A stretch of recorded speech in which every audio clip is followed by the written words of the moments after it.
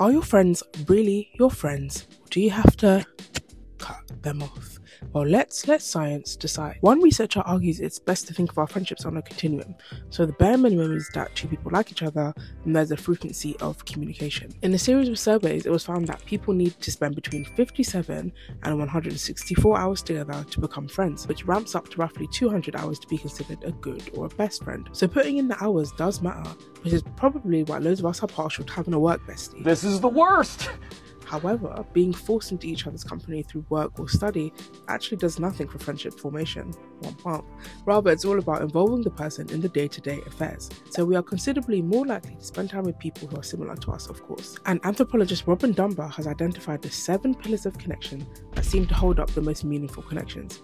And we share just 1 to 2 with acquaintances and up to 6 or 7 with those closest to us. And these similarities can even stretch to our normal brain activities. So which one of these pillars is most important to you?